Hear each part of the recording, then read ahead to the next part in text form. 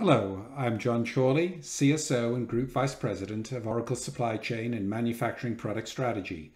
And in this spotlight, I'll highlight a few new capabilities in Update 21B. We will view this update in the following areas. First up, supply chain planning. Supply Chain Planning Cloud Update 21B features makes it easier to analyze supply chain plans offline, either using Excel or analytics tools such as Oracle Analytics Cloud. The existing capability to export plan data to Excel for offline edits has been enhanced to be able to import the data after making your edits back into Supply Chain Planning Cloud. This enables you to effectively work offline in Excel. In addition, a new data extraction capability synchronizes planning measures in bulk for offline analysis in your BI and reporting tools. The data synchronization process uses built-in BI Cloud Connector (BICC) for seamless integration with Oracle Analytics Cloud, which you can schedule at regular intervals.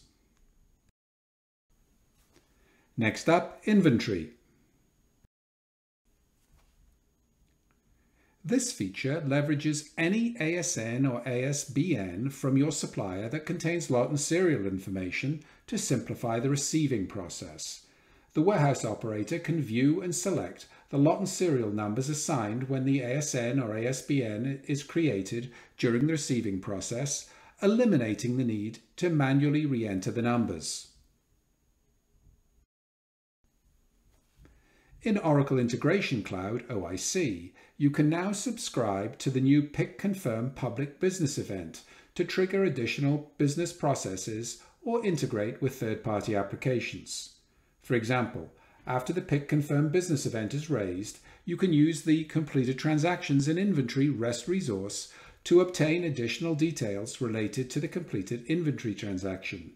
You can then use that information to trigger an external print vendor to print shipping labels for you. On to manufacturing.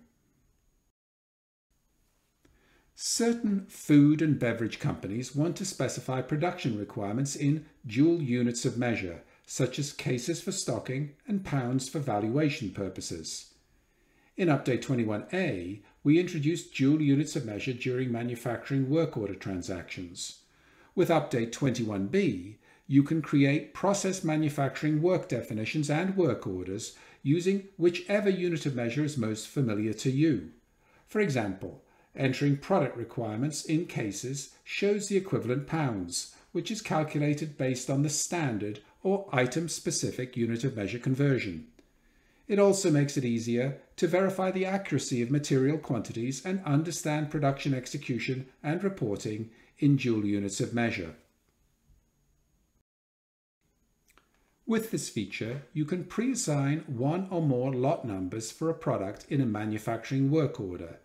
You have the option to default the work order number as the lot number during work order creation, or enter a lot or generate a lot after the work order is created. During product completion, you will be required to use one of the pre-assigned lots when putting product into inventory, and will have the ability to update the lot origination date, hold until date, and expiration date at product completion. Pre-assigning of the product lots to a work order can help accurately track product lots, their transaction history, and genealogy relationships throughout the production process. Now, maintenance. Work requests were originally introduced with limited availability in 21A and are now generally available in 21B.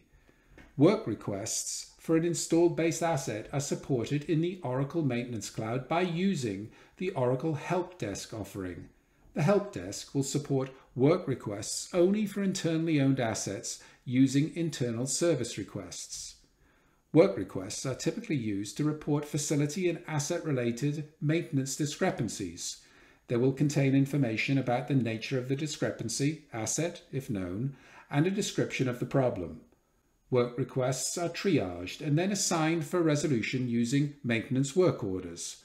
Once resolved, the original requester is updated on the outcome of the work request, providing the feedback loop. Now, order management. To improve the user experience and efficiency of the sales entry process, you may now set a time limit from 5 to 240 seconds for the order submit process to complete. If it does not complete in this time, it will return the screen back to the user, who may progress to their next task, and the sales order submit process will continue in the background. If you use credit cards to make payment in your upstream source system, then when you import orders using the REST API, you may now include the credit card tokens. These are part of the Payment Card Industry Data Security Standard, PCI DSS, requirements, and helps to shield sensitive details when you pay for the sales order transaction. You can now check availability and schedule orders for back-to-back items using real-time supply data from Oracle Cloud Supply Chain Execution. If the item is available on hand, it will be shipped from stock. Otherwise, Global Order Promising will trigger a new purchase order or transfer order to fulfill the demand. Any changes in supply, shipment, and delivery dates will be reflected in the sales order line throughout its life cycle. With this change, you no longer need to collect supply data to update availability for back-to-back purchases or transfers. All other order promising requests continue to rely on collected data. Next, procurement.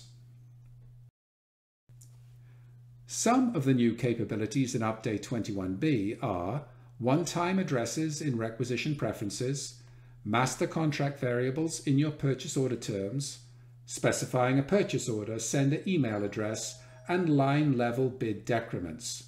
These are covered in more detail in the Procurement Cloud Update 21B Spotlight delivered by Tom Anthony. Now on to logistics.